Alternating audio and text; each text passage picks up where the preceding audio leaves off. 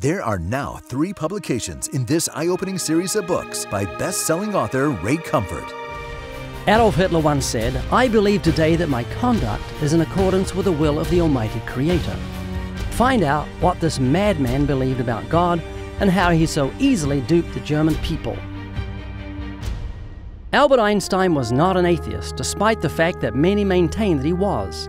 Learn how you can put to death forever the myth that Einstein denied the existence of God.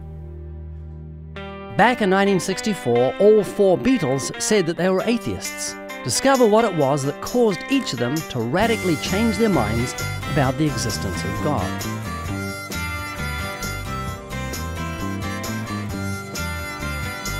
Don't miss this exciting series, now available.